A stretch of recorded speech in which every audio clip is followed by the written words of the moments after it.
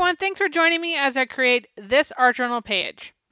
Today I'm working in my Large Dilutions art journal and I'm creating a background with a bunch of Dina Wakley Media paints using a dry brush technique. I'm going to keep applying paints to my page until I'm happy with the blend and the coverage that I've created. The names of these paints and all the other products that I will be using in today's video are listed in the description below. While my background is drying, I'm grabbing some loose printed papers and a stencil, and I'm going to begin tracing hearts on the back side of the printed paper.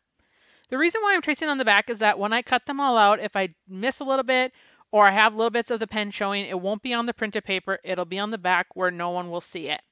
I'm also using a paint pen which will dry permanently.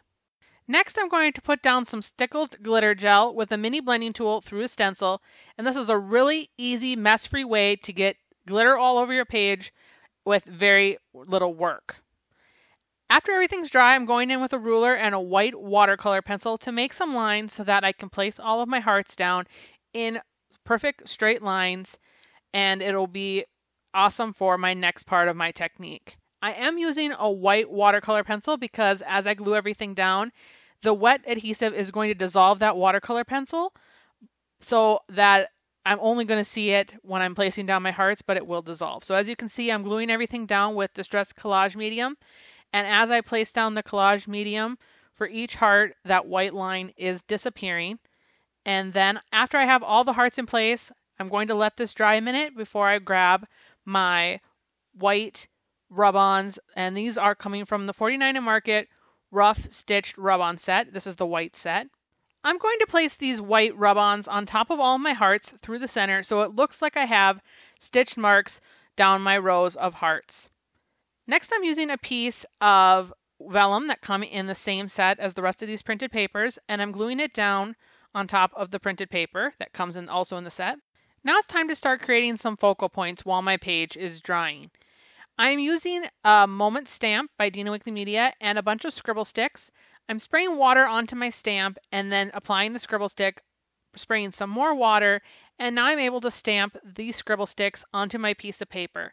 I'm going to do this in several colors and then cut everything out. I'm also cutting out the dragonfly embellishment that I made.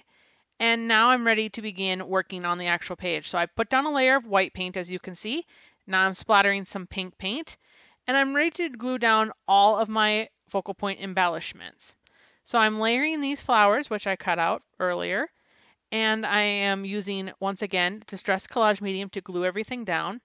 I like to use Distress Collage Medium when I'm doing any kind of paper piecing, as that glue has an instant bond and won't allow things to move around a bunch, which is nice when we're trying to do definitive paper piecing and we want things to dry right away and not move around, as some glues allow you to.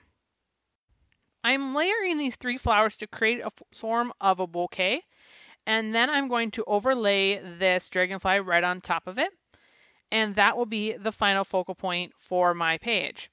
So the thing I like about doing the dragonfly like this is that because it was vellum, it was clear, but I glued it down onto a piece of paper, so I was actually able to create my own custom embellishment.